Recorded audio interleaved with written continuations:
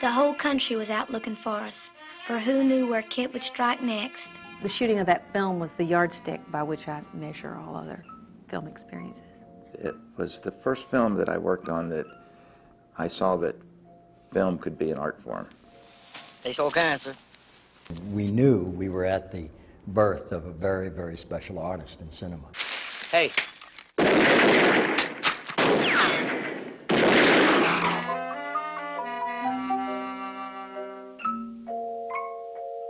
You know, the movie is based on the real character Charles Starkweather. He saw himself as leading a more adventurous, less mundane life than the people that he was coming in contact with. He was executed for the murder of her parents and just everyone that he killed through his crime spree. Of course, this case happened in Nebraska in 1958, and he was the first of the infamous serial killer. And I read it that night, and it was, without doubt, the best script that I had ever read. But I had reservations because the character in the script was 19 years old, and I was already 31 at the time. I was cast in the film before Martin. I remember Terry saying, well, you know, this actor is really not right for the role. He's too old. He told me, frankly, that he was looking at a lot of guys, and he wanted to see who paired up well with her. And I said, that'd be fine. You know, I guess we'd met with 10 or 15 actors by that time, and we'd been reading the same scenes with them. And Martin came in, and, you know, us knowing he was too old, it wasn't going to work, we were just going to be really nice. He completely blew us away. Want to take a walk with me? What for? Oh, I got some stuff to say. Guess I'm kind of lucky that way. He came in, he was Kit. He made me blush, he made me giggle. The scene just took on this life. Listen, honey, when all this is over, I'm going to sit down and buy you a big, thick steak. I don't want steak. Yeah, well, we'll see about that. One night I got a call saying that he decided to use me, and would I be willing to do it? And I said, why, sure, I'd be happy as Larry. And I had to get up before dawn, and I was driving along Pacific Coast Highway, and I was listening to a Dylan song called Desolation Row. Dylan was always my hero all my adult life, and I listened to his music all the time. And suddenly it dawned on me what had just happened, that I had the role of my life. And I began to weep uncontrollably with joy, and I had to pull off the side of the road and just stop and reflect on what was happening. And it was one of the most profound moments of my life, because it was a realization of a dream that I never thought would happen to me. If I'm worth a damn, I'll pick the right direction. If I'm not, well, I don't care. See what I mean? No. It was a very passionate kind of working experience. No one was making any money, and everyone was there because we were just desperate to work on the film. There was a certain excitement that comes in non-union films where everybody's there because they love making films and they're not worried about the clock or how much they're getting paid. But it was so sparing. I mean, you know, there just wasn't any money for anything. I think the budget for the picture was probably around $700,000, but we had a lot of deferments on it. I think it actually got shot for about $350,000. It was probably the first film that I really felt creatively engaged in. Terry would ask me questions about the character. Did it go the way it's supposed to? I felt like I wasn't just an actor for hire. Well, I feel like kind of like an animal living out here. There's no place to bathe and not any place to get anything good to eat. Well, I'll catch you a big trout as soon as we get to the mountains. You know, it's the only time in my life that I knew from the very first encounter that I was dealing with a very special man. It was obvious to all of us that had any contact with him that you're working with a genius. Terry is a brilliant man, just a brilliant man, and a kind and wonderful man, and it was heaven working with him. If he had said, jump off the building and you'll fly, I would have jumped off the building, and I know I would have flown. He knows as much about cinematography as the cinematographer. He knows as much about art direction as the art director. A film for Terry is it's like a an erector set. You know, when you're shooting, you're building all the pieces. And the script is his kit. You know, he knows what his kit is. But as you're shooting, he's, you know, there are other little pieces that he finds along the way. I think he loves being on edge, you know, not knowing everything. You know, he works hard on the script, and he has a plan with the actors, and sometimes you just throw things off. Like, everybody be prepared to shoot one area, and he'd move it to another setting, so the actors, anything that they had planned suddenly was like, didn't maybe work in this situation. I remember the first shot we did, the first scene I shot was out on the prairie, you know, going to visit her father. And I'd washed my hair that morning, and I was all shiny and clean shaven and all spruced up, and Terry came up, and it was the first shot of the movie. And he's looking at me, and he's thinking, oh, well, Martin, well, now, you know, I hope you don't mind if I do this. He reached down in the dirt, took some dirt in his hands, and rubbed my hair, rubbed my whole head with the dirt. He said, oh, you just look too shiny. You all right with that? And I said, yes, sir, I am fine. He just took the shine out of me.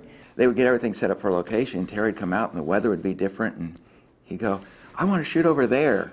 And he would just go over there with Martin Sheen or Sissy and the camera and start shooting, and it disrupted all the plans that the production department had put together, and sometimes caused chaos.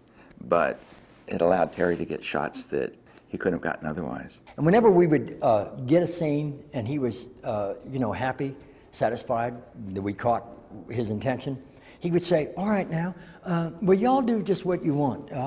Just do, you know, just have fun with it here. And a lot of times he used that take that we just had fun with.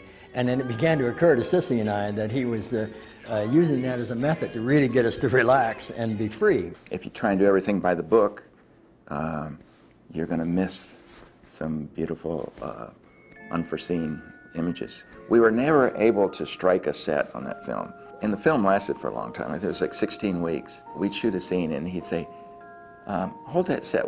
I might want to come back and shoot something else here. Well, at the end of the film, I was like taping leaves on the trees and painting them green because it was autumn. And along the way, some of the lads were getting discouraged and quitting and complaining and whatnot along the way. And I remember very clearly telling people, hey, hang in there. You're going to be real proud of this. We're making a classic. And I used those words. I said classic. There were some people that were not happy, but the ones that left, I think will probably regret it today. I just had a feeling. I had a certainty. It was more than a feeling. I knew this guy was onto something. I always wanted to be a criminal, I guess, just not this big one. Takes all kinds of... When you're playing a character, good, bad, or indifferent, you're not really permitted as an actor, as an artist, to make a judgment on the character. Because if you make a judgment, it's a preconceived notion and the audience sees right through it, you know. Even if you play Hitler, this infamous villain of all villains, you can't make a judgment on him. You've got to be free of judgment in order to play him. So that you give some understanding, you show some insight into that character. Terry was directing me in a scene, and I had to use the weapon, you know. And he said, well, Martin, you know, why, that gun is just like a magic wand. And someone gets in your way, and poof, they're gone. That's it. It's just a means to an end. Nothing serious, nothing personal, but you're in my way, sorry about this, poof, you're gone. Now, what an image, you know. Get out! The shovel's in the truck! It was very clear from Terry's script that these kids, both Kit and Holly, had an image of themselves that was way out of the realm of reality. They saw the world from their point of view, and they projected themselves on it. I mean, Kit fancied himself some kind of important person, you know, who had great business to achieve. Like when he built the monument on the spot where he was captured and made reference to it when they arrested him. Right there's where you caught me. He had this image, this absolutely moronic image of himself that had no basis in reality.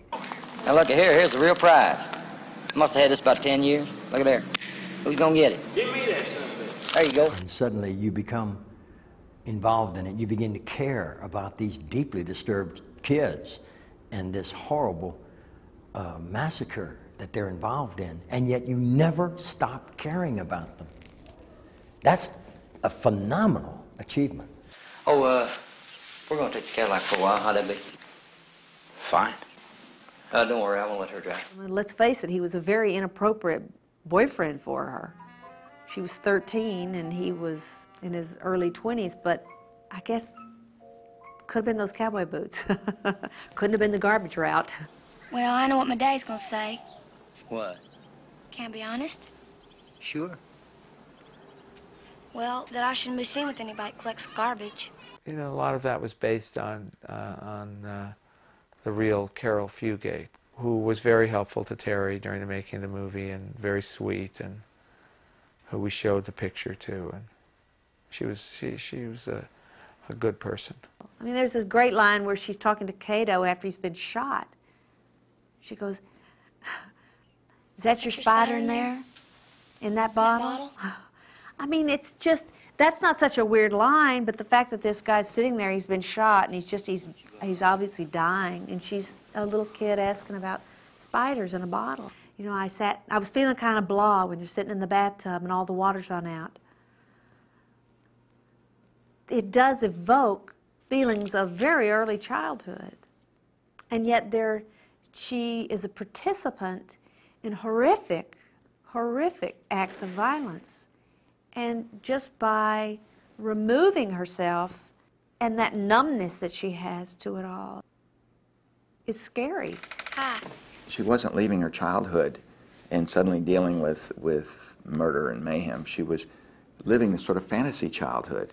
And I think that to that extent the idea came up to build a treehouse, which wasn't in the script, but I thought would be a part of that fantasy, is to have a house that just sort of went from tree to tree. And I told Terry about it, and he rescheduled some shooting and gave me a day to build the treehouse. And I was a lot younger then and could do more. But it was so much fun. And the way Terry shot it and edited it, it made it look even more fantastic than it was. Because I hadn't art directed too many films, and this one was so important to me and exciting, the approach that I take to art direction is you know, more like an actor, I think. I mean, I try to complete the character. He practiced, and does still, the Stanislavski method of